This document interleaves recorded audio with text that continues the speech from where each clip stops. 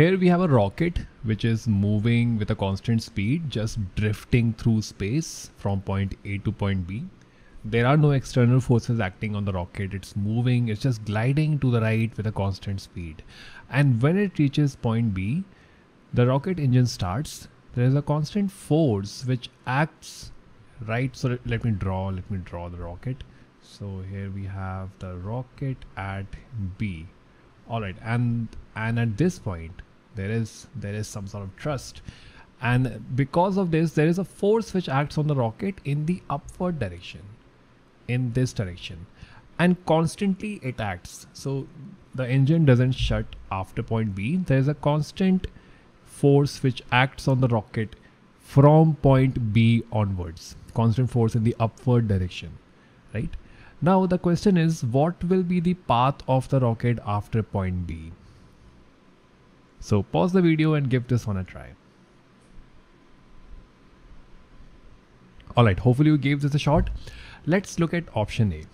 So when we look at option A, we see that the rocket, after the engine starts at point B, after a constant force which starts acting in the vertical direction at point B, the rocket follows this path. What does this path really mean?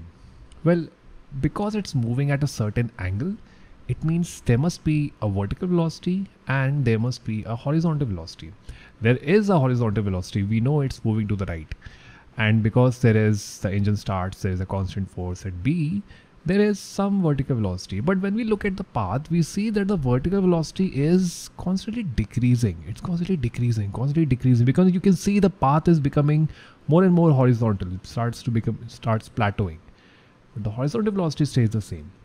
Now, will the vertical velocity decrease in this case? Think about it. When velocity is decreasing, there must be some acceleration, right? And in this case, if the vertical velocity is decreasing, there must be an acceleration in the opposite direction, which is decreasing the velocity. If there is an acceleration in the downward direction, there must be a force in the same direction. But the force is actually in the upward direction, right? So option A is wrong. The vertical velocity will not really decrease. Let's look at option B. So for option B, it says that the rocket after point B will start moving vertically up. Well, but we do know that it has a constant speed to the right direction. So it would have made sense if the rocket was stationary and the engine started and the force was in the vertical direction. But the rocket is moving to the right with a speed. So B is wrong. It will not go vertically up because it has a constant speed to the right. Option C says that the rocket will move at an angle. So let's try to analyze this path. When will this path be possible? Well, it's moving at an angle, which means it has some horizontal velocity and it has some vertical velocity. And because it's a straight line, it means the horizontal and the vertical velocity is constant throughout. Well, there is a force in the vertical direction.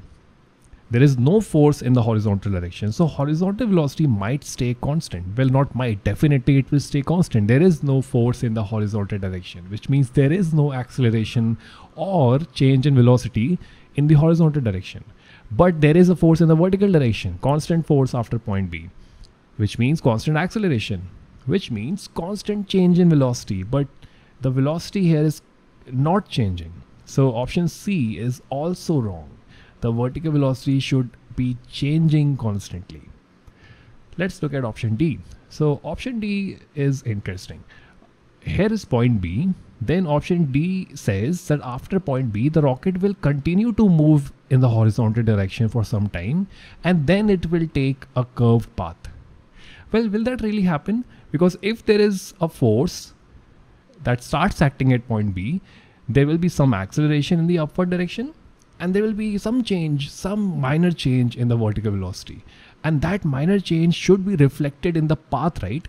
Why will it continue to move in the horizontal direction with no vertical velocity if it is gaining some vertical velocity at point B? It should start moving in a curved path right from point B, right?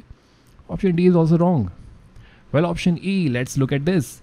So there is a force that starts acting at point B. There is some gain in vertical velocity and the force is constant. So the vertical velocity is constantly increasing. The vertical force is constant There is a vertical constant acceleration, so the vertical velocity is constantly increasing. So option E is the right option in this case.